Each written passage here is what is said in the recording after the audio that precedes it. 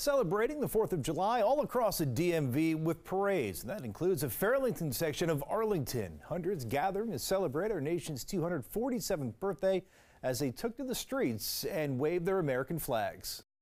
For me, it's just celebrating our history of our country. I think, we've got an imperfect nation, but one that's constantly trying to improve, and that's all you can do. And I think today is to celebrate all of that, everything that's happened in the past, and hopefully good history to come. Yeah, after the parade, people are able to buy tasty treats to benefit the No Kid Hungry bake sale.